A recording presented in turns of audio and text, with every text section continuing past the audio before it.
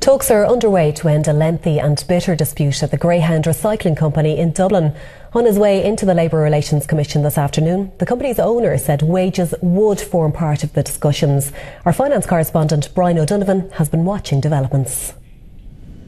Well, the talks here at the Labour Relations Commission got underway at 2:30 this afternoon. Now, there were some optimistic soundings from both sides as they arrived, but it has to be said this is a very bitter dispute. It's been dragging on now for 12 weeks. It all began back in June when Greyhound tried to impose pay cuts of up to 35% on its workers. 78 of its staff went on strike and have been picketing outside Greyhound depots ever since. Greyhound says that illegal blockading of trucks is going on and that its trucks cannot collect bins and that this could cause a waste crisis in Dublin. SIP2 says its members are not involved in any illegal blockading. Here's what both sides had to say as they arrived at today's talks.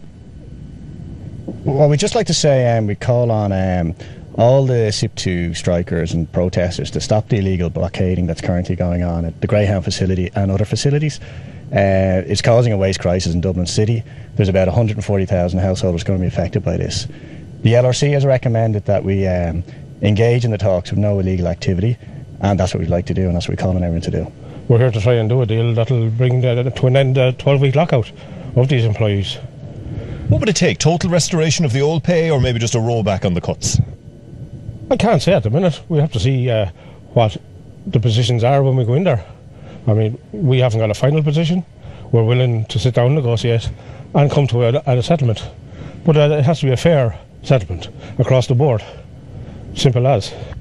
Now, Greyhound says that the bin collectors facing wage cuts are currently being paid 60% more than the industry average and are among the best paid bin collectors in Europe, and that even after these cuts, those bin collectors would still be paid above the industry average. However, on his way into the talks today, the chief executive of Greyhound, Michael Buckley, said that the issue of pay cuts would be on the table as part of these negotiations, something which SIP2 has welcomed.